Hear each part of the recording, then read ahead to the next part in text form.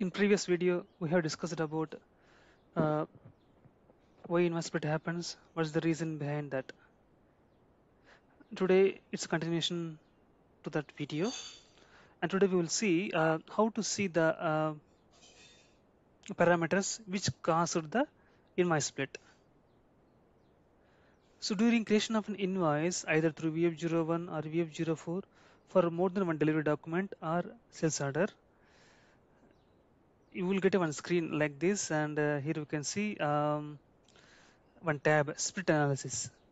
If we click on this tab, it will show the detailed difference between the parameters which caused the split. See here, after clicking the tab, we see that there are three parameters causing the split here. One is shipping condition, region, and combination criteria. Shipping condition, the first document is 01, second document is 10. The same way, region also different, and combination criteria also different.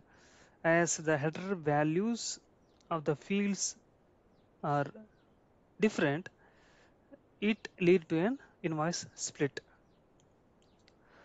So once this invoice is created, for example, invoice is created through batch job, we opened and see it split happened.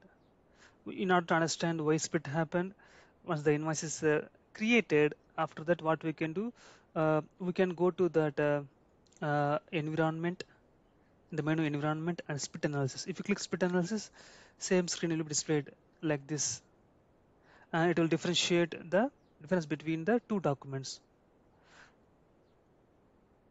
So for example, in this case, split happened because shipping condition has different values in these two documents. Uh, but uh, but customer expecting that he needs the customer is expecting he needs only one invoice for these two documents. It's a customer requirement.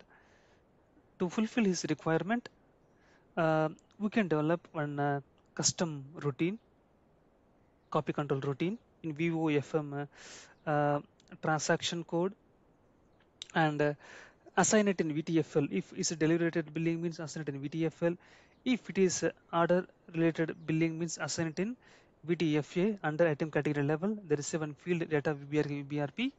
In that field, assign the new copy control routine that we have created. So in this, what we need to do is that, for example, in this case, different shipping condition has been determined in both the documents.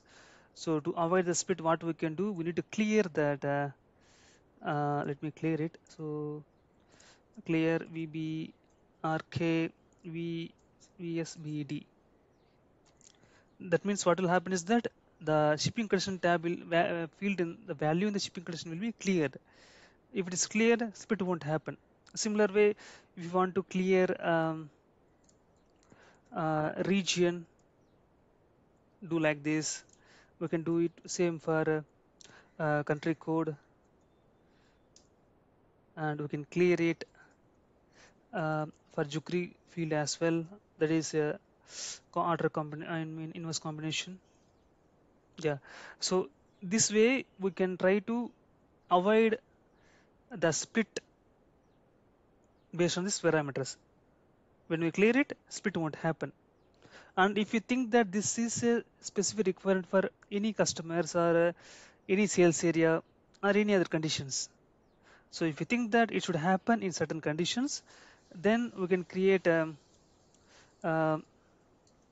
TV ARPC variable and maintain the required parameters on which basis this statement should trigger.